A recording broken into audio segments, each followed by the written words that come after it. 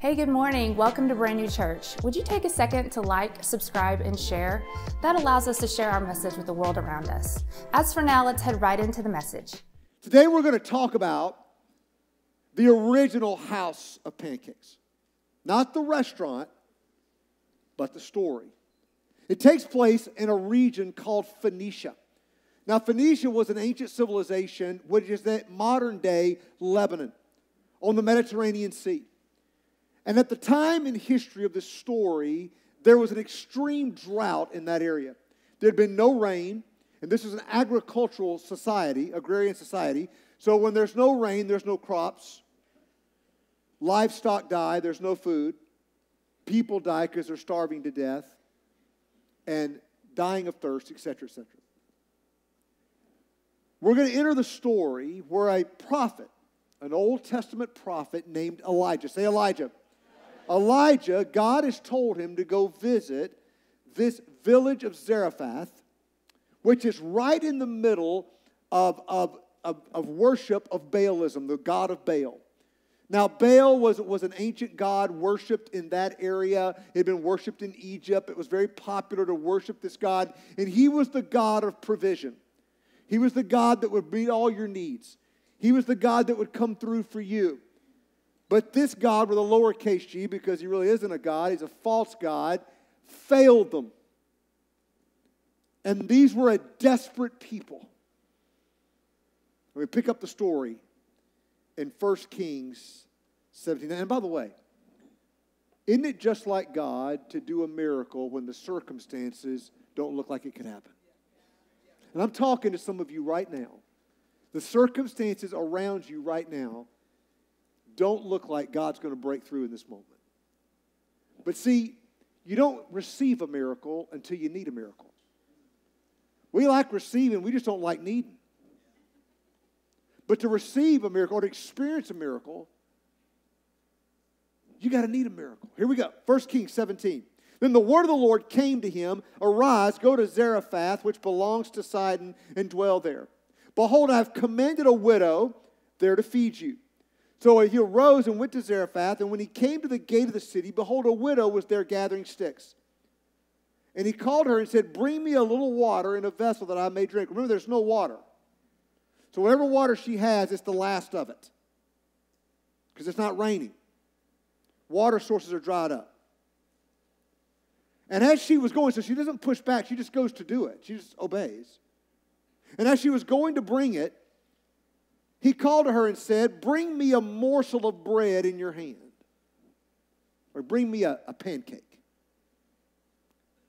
And she said, "As the Lord your God lives, I have nothing baked, only a handful of flour in a jar and a little oil in a jug. And now I'm gathering a couple of sticks that I may go in and prepare it for myself and my son, that we may eat it and die." Now listen, verse 13. And Elijah said to her, "Do not fear. Go and do as you have said. But first make me a little cake, a little pancake of it, and bring it to me. And afterward make something for yourself and your son. For thus says the Lord, the God of Israel." Now watch that, I love this, man. "The jar of flour shall not be spent, and the jug of oil shall not be empty, until the day that the Lord sends rain upon the earth." And she went and did as Elijah said, and as she and her household ate for many days. The jar of flour was not spent, it never ran out. Neither did the jug of oil become empty, according to the word of the Lord that he spoke to Elijah. See, we got a mama who's hopeless. She's out gathering sticks, which in that culture her son would have done that. But her son is so weak because he's starving that she has to go and gather sticks. She knows in a matter of days she's going to watch her baby die if she doesn't die first.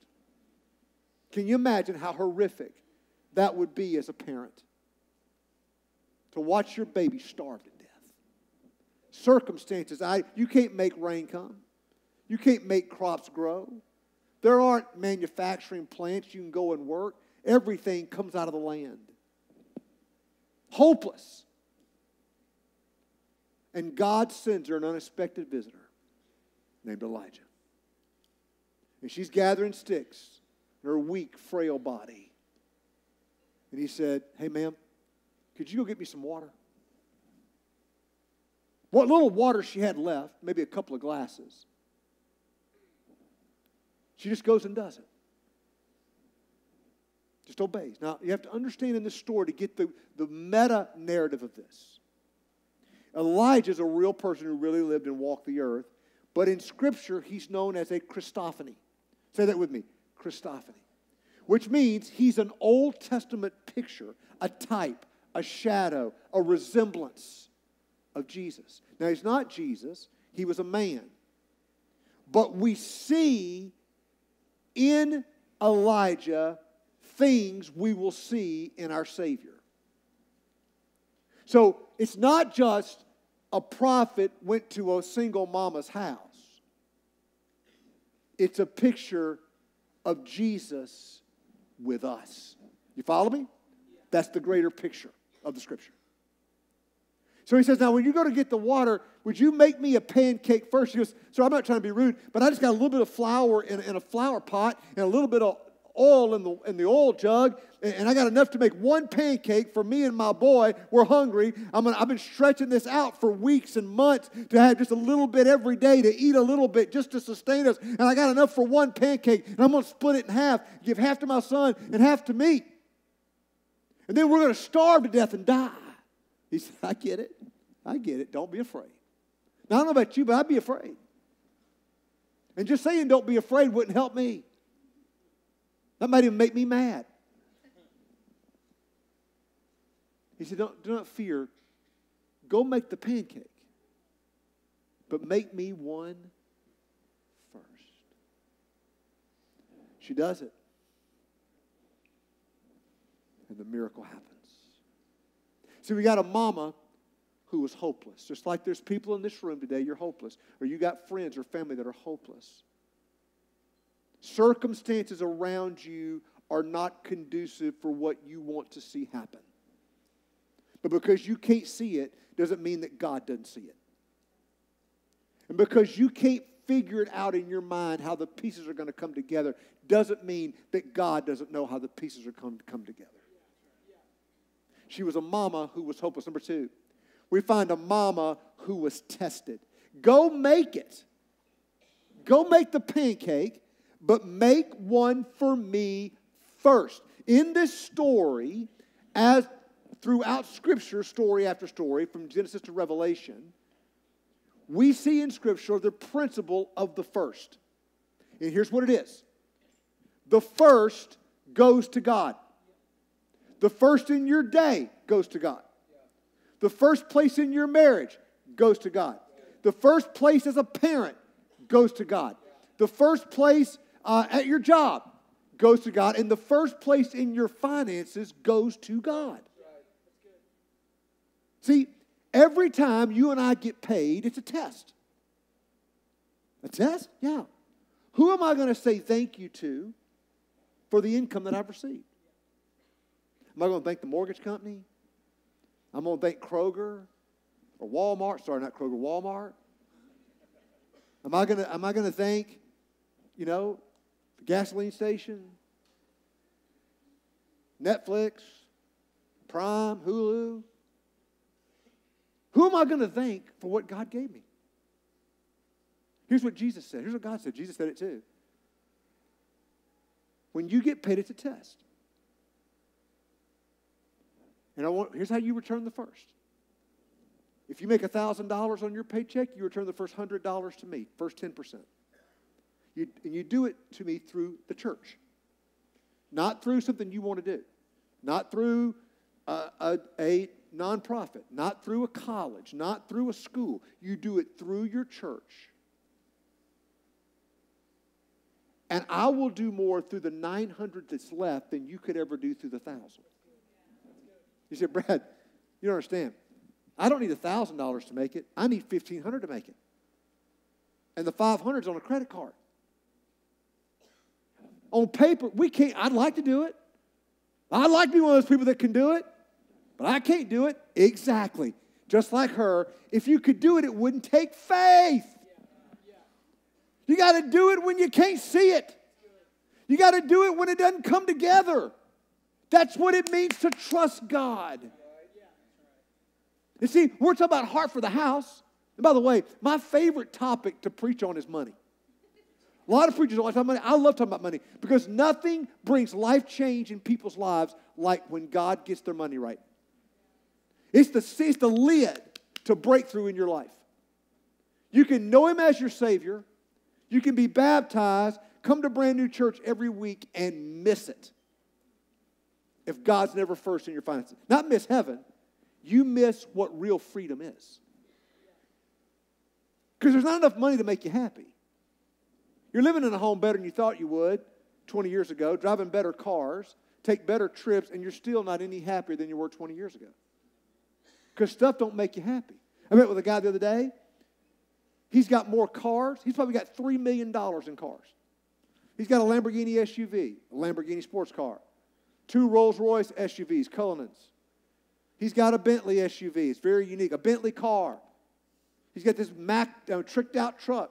And I sat across the table from him at a country club, and I said, you know, money doesn't make you happy. He goes, Brad, don't make you happy. You can't buy enough cars to be happy. He lives in a 15,000 square foot home on the 18th hole.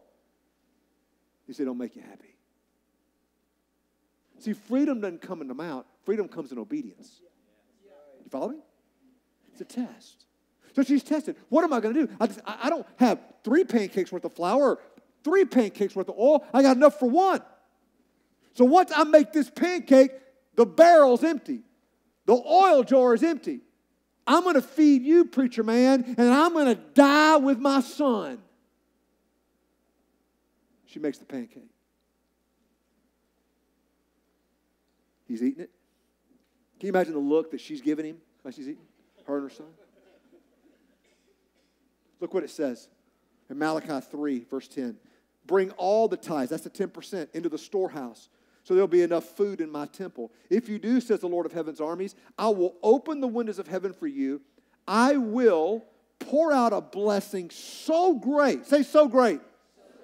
You won't have enough room to take it in. Try it. Put me to the what?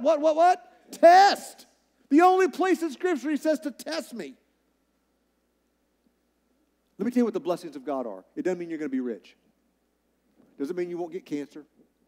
Doesn't mean you won't lose a job. Doesn't mean you won't lose a house. Here's what it does mean. God puts His hand upon you. And He meets your every need. Unusual things happen. Things last longer than they should. You find somebody to fix the car that does it for half the price.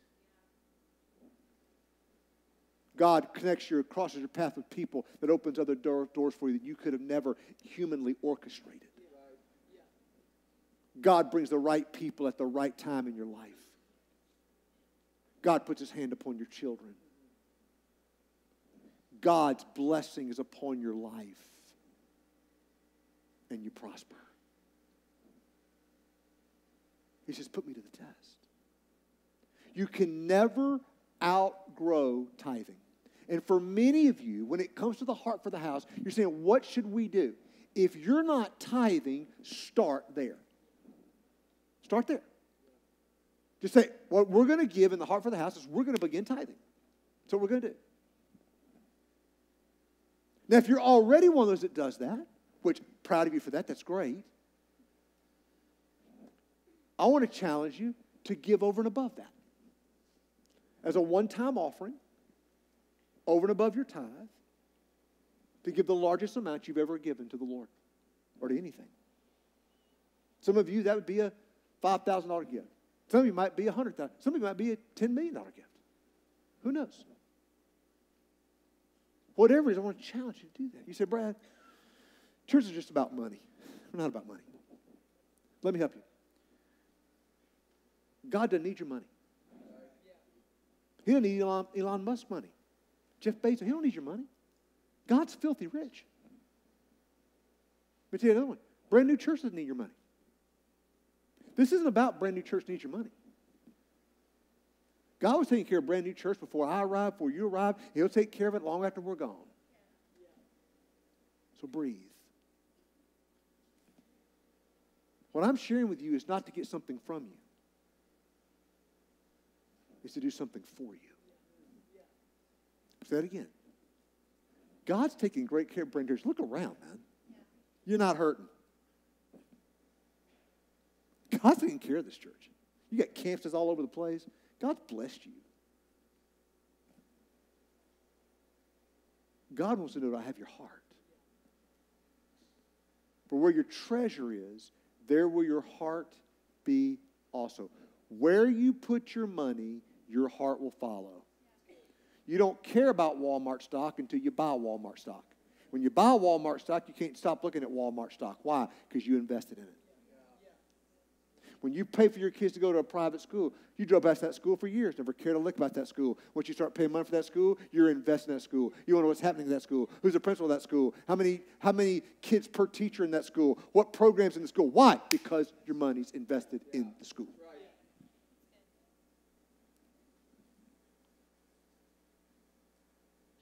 She was a mama who was tested number 3. She was a mama who experienced a miracle. Now think about this with me. There was no natural way this situation could be solved. Okay? She couldn't plant more crops. There wasn't any grain to be ground into flour. There wasn't like she didn't have money to go buy flour. There is no flour. It's not like she couldn't buy more oil. There's no olives on the trees. There's olive oil. There's no olives being pressed. There's no oil being produced. There is nothing. There's no way in the natural in what you can see, touch, smell, and hear that could meet the need of this single mama and her boy. Couldn't be done. The only way that their need physically could be met is through a supernatural provision. So he's eating that pancake, and go make you one. She's like, you're funny. Go make you one. She goes over, and there's just enough flour and oil to make one pancake for her son. She makes it. Boom. He goes, make you one too. She goes back. There's just enough.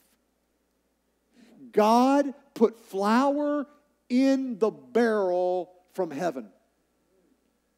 God put oil in the jar from heaven. God brought it from where they never saw it coming. And the Bible says, by the way, this drought lasted a long time even after this story took place.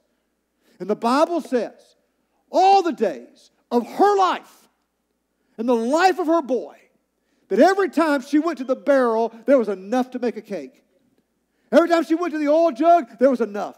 There was enough water coming in. There was enough for them to live and survive and thrive for many days, the Bible says. See, what you have to understand about God is God created the economy. God was blessing people before America was ever even an idea. Before Dow Jones existed. Before NASDAQ existed. Before anything we know in America existed, God's been meeting the needs of people. He's not limited by what you see. He's not limited by what you can earn. He's not limited by where you live. He's not limited by where your life is. He's not limited. I remember our church was young in Tampa. We had planted this church. We were there for almost 22 years. But this was early in, first couple of years.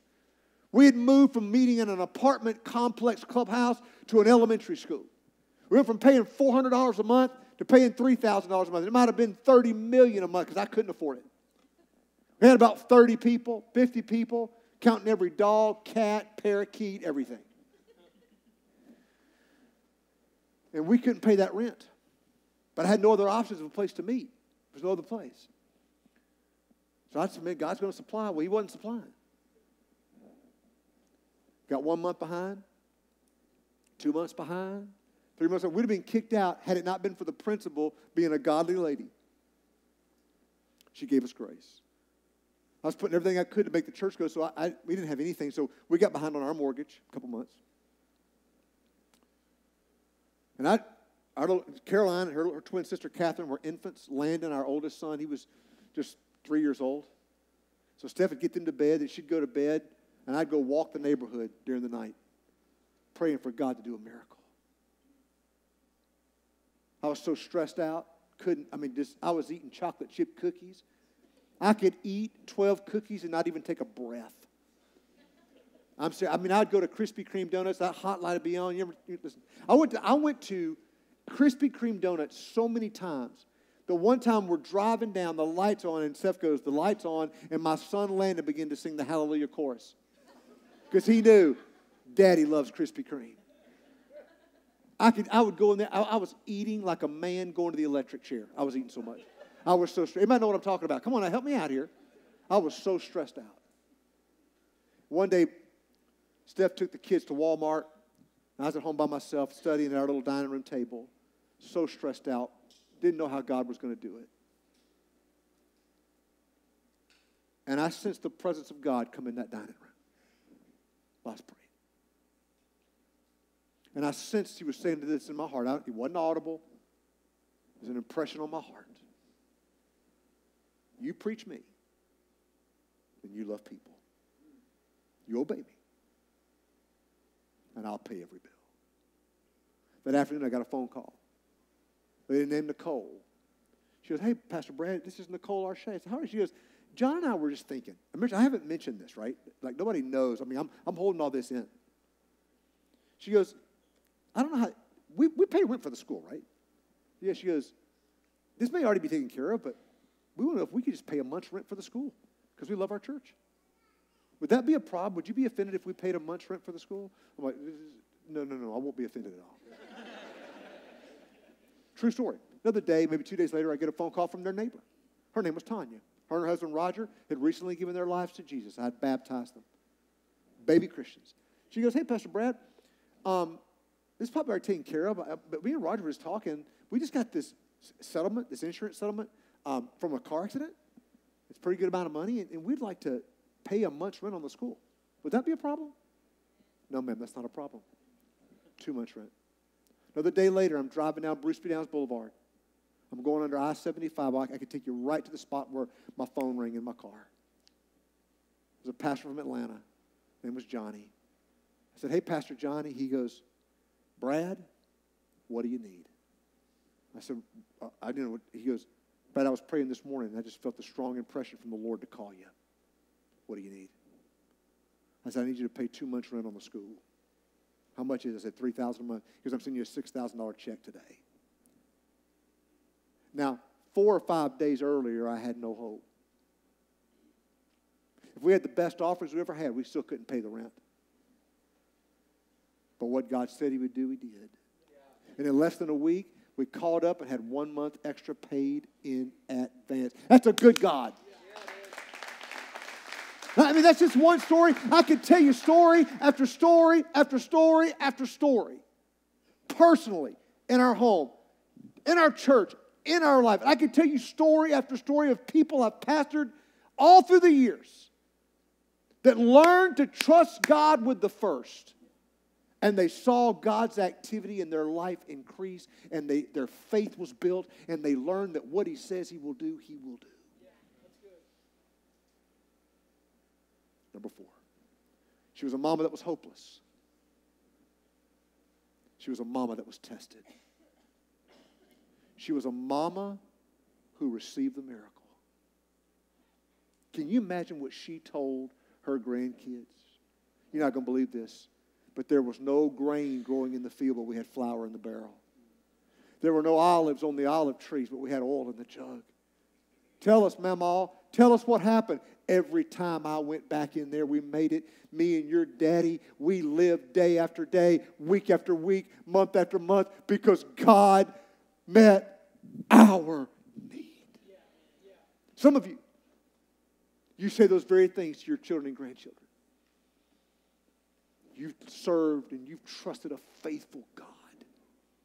You've seen good. Some of you have been here at Brand New Church from its infancy. You remember when you could put everybody in the back of a Volkswagen? And now you come in here, you've been here 15, 20 years. You sit in a room full of people like this. You're walking through that new building about to be built. And you can say, baby, it's been the greatest investment of our life. We've seen the faithful hand of God. Last, she was a mama who touched the future. Very quickly after this miracle began to transpire, her son dies. Tragically, out of nowhere. She's devastated.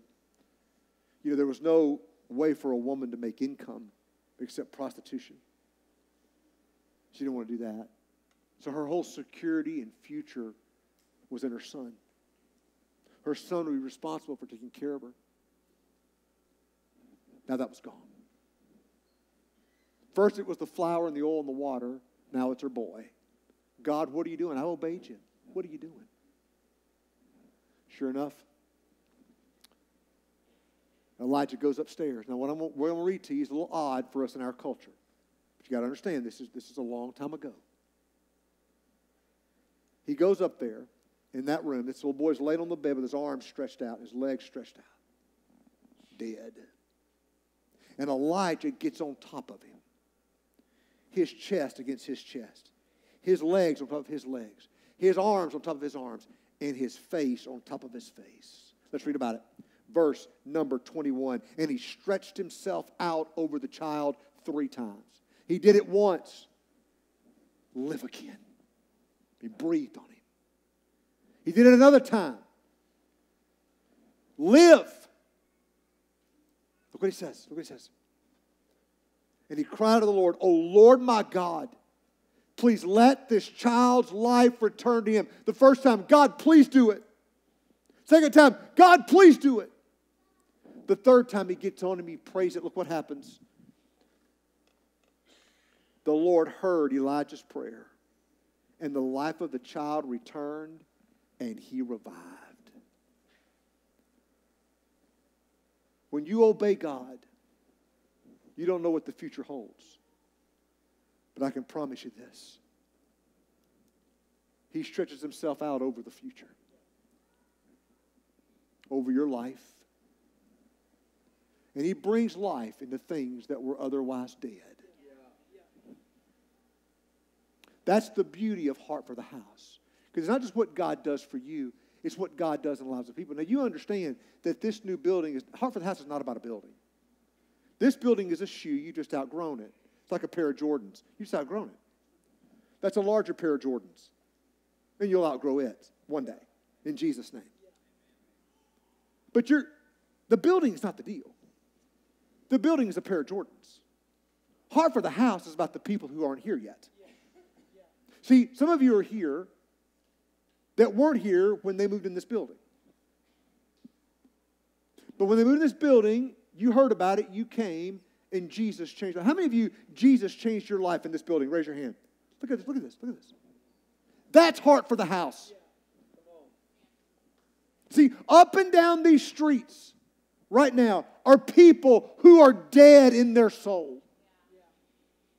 They're in a whirlwind of despair and darkness. And when we obey God, God stretches out over what we have done and what we've committed, and God brings life to people that are dead. Does it?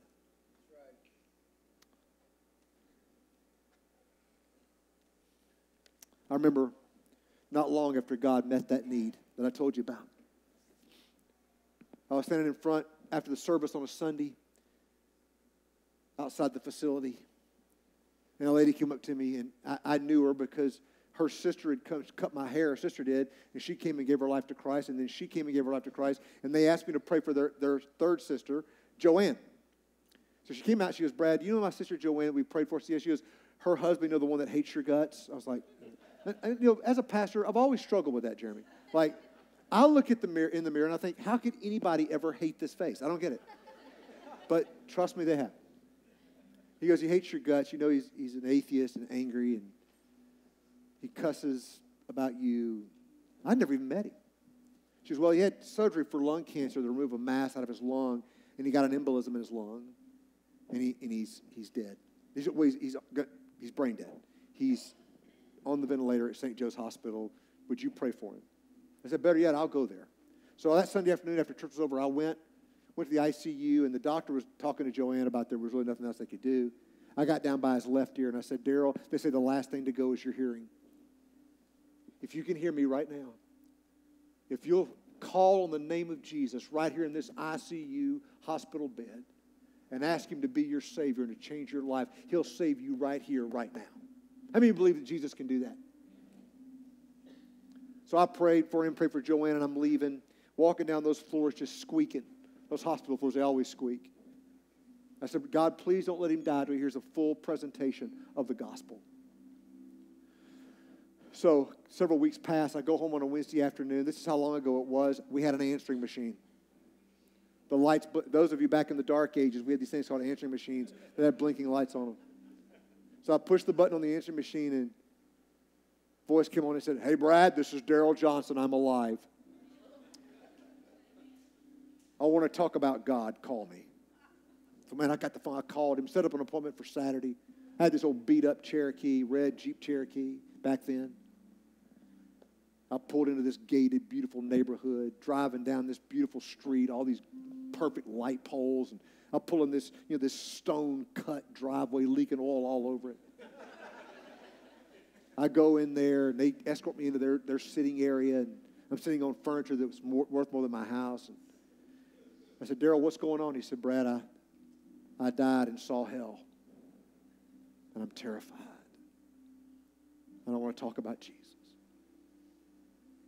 So I gave him the gospel. And I knelt down. Joanne, his wife, was kneeling on my left side, Daryl on my right side. We knelt in front of that couch, that $10,000 couch. And I led them in a prayer to give Jesus their life. They're slinging snot all over that couch, and so was I, as they prayed and gave their hearts to Jesus. Now, I've been at this a long time, over 3 decades. I don't know if I've ever seen anyone that was such a 180 overnight as Daryl Johnson. Transformed. I mean, transformed. Never missed church. He brought his buddies every week. His rich friends. He would meet me out in the lobby saying, Brad, this is Nick Anderson. He's got more money than he can spend in 10 lifetimes. Isn't that right, Nick? He's like, and he's going to hell just like I was. I want you to tell him how you can know Jesus. He would do that. He would do week after week.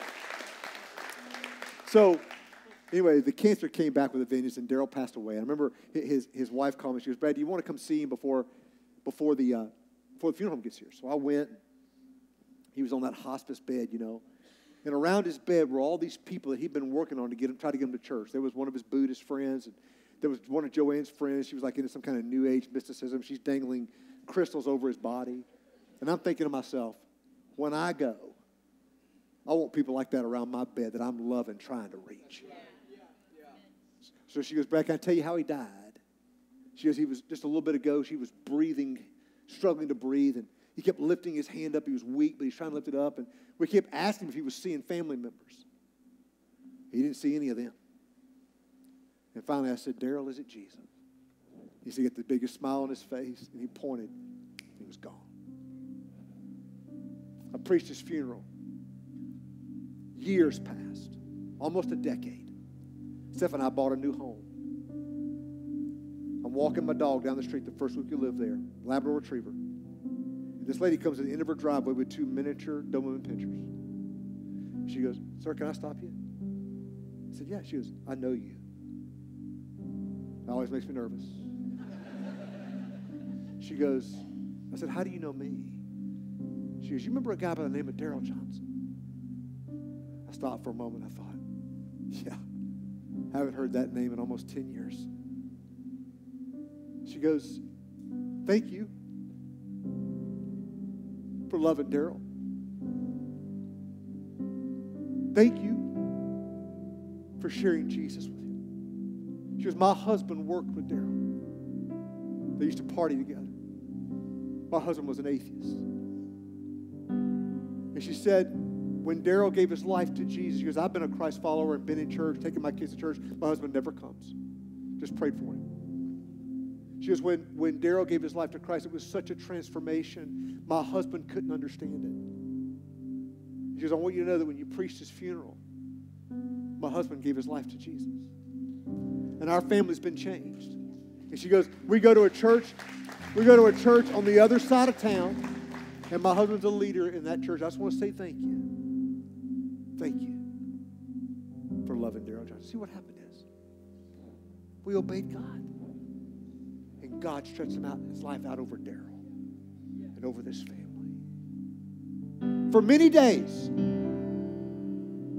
the barrel of flour was never empty. And the jug of oil never ran out of supply. Father in heaven, we love you. Thank you for this dynamic church. Thank you for Shannon and Cindy and their family. Thank you for them. Lord, I pray over this heart for the house offering that, God, you'd miraculously meet the need.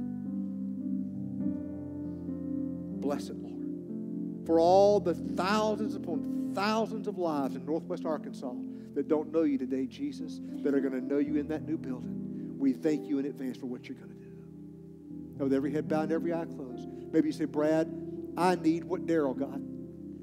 I want Jesus to change me, to save me. My life is broken. My life is empty. And I want to know Jesus as my Lord and Savior. If that's you, would you just pray with me privately in your heart? Just say, Dear Jesus, I know that I'm a sinner and I can never save myself. And I believe that you died on a cross for me and rose again for me. And today I'm turning from the direction of my life and I'm turning to you, Jesus. Save me. Wash me clean. Make me new. In Jesus' name, amen.